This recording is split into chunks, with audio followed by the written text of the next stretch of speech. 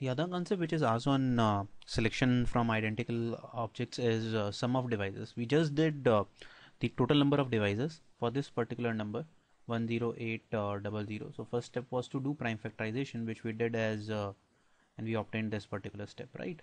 So you are being asked now sum of all the divisors. So if I ask about number of divisors, so we just did how we find number of divisors is very simple, that is 4 plus 1 into 3 plus 1 into 2 plus 1. So this answer was 60.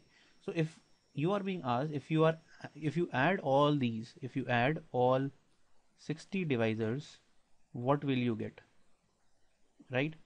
Okay, so this is being asked here. I'm not going to the proof of this, I'm just going to explain you how the formula works. Okay, so the formula is, so you have prime factors of 2, 3 and 5, right? So 2 has the minimum power 0, right? That means 2 can be selected one time, 2 can be 2 can be selected 0 times, 1 time, 2 times, 3 time, 4 time, right? That is the maximum thing that you can do with 2, right? Similarly start with 3. 3 can be selected 0 times, 3 can be selected 1 time, 3 can be selected 2 times, and lastly 3 can be selected all the 3 times. Similarly for 5, 5 can be selected 0 times, 1 time, or 5 could be selected 2 times. That's it, this is your answer. So add all the powers of 2 multiplied with adding all the powers of 3 multiplied with adding all the powers of 5, and if you see individually all of them are GP.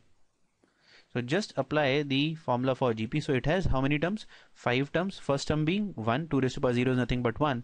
So what you will say, 2 raised to power 5 minus 1 by 2 minus 1 into how many terms are there? Yes, 4.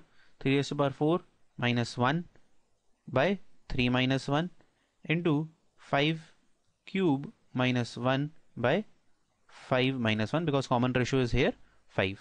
This is how you find this answer is nothing but what? Sum of all divisors, right? I'm not getting into the proof how I got to it. It is not relevant, and given the time frame that you people have, I will not advise you to go into the depth of this. But you should remember how we have found the sum of all divisors. Got it?